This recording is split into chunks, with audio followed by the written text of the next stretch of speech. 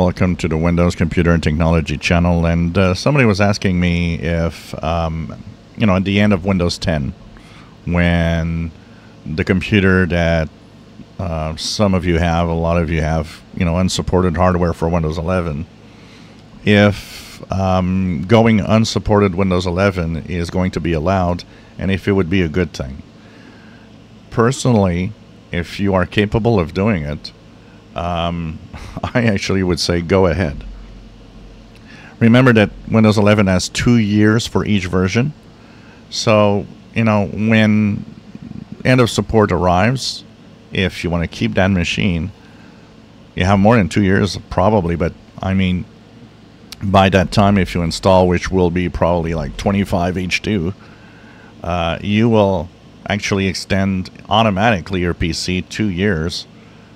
Yeah, it's not unsupported, and after 2 years, you got to kind of find a way to reinstall Windows 11 to continue to 2 more years, but it extends your machine, and I'm pretty sure it's going to work fine.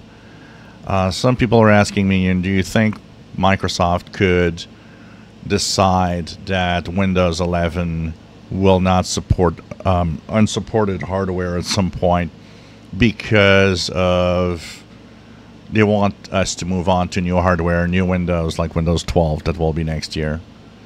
I'm pretty sure Microsoft will never touch the unsupported hardware capability.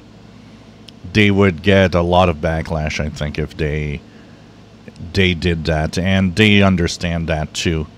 One of the main reasons why the image that you download from Microsoft does allow some form of unsupported hardware to be installed on. I think they totally understand that.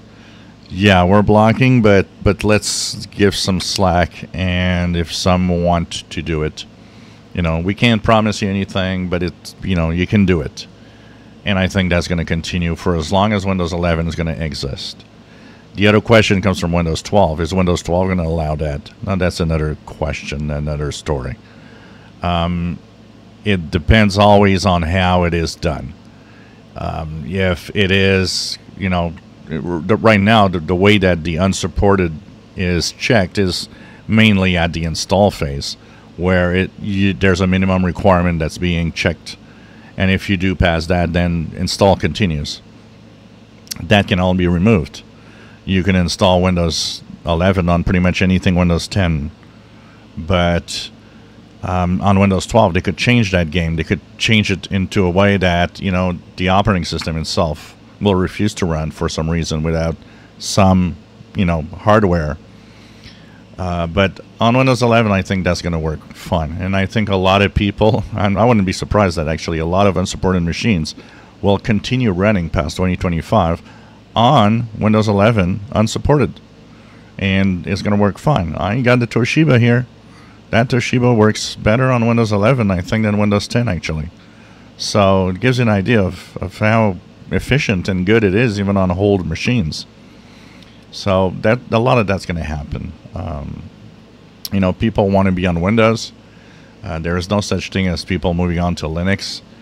It doesn't work like that. People want Windows because that's what drives them to do what they want. Especially if you do a lot of things that are out of the ordinary, like I do. Windows is the way to go most of the time.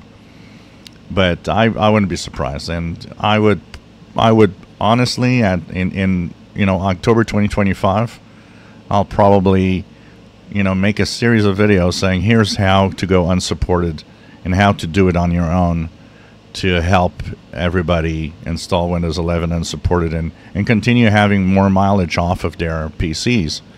Because, it's a good working PC, and you don't see why you want to change it. It's totally understandable. And you know what? You can still continue using it. So, there are options out there. And I think that some people will go that way.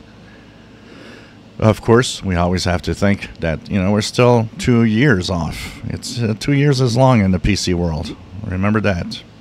If you enjoy my videos, please subscribe, give us thumbs up. Thank you for watching.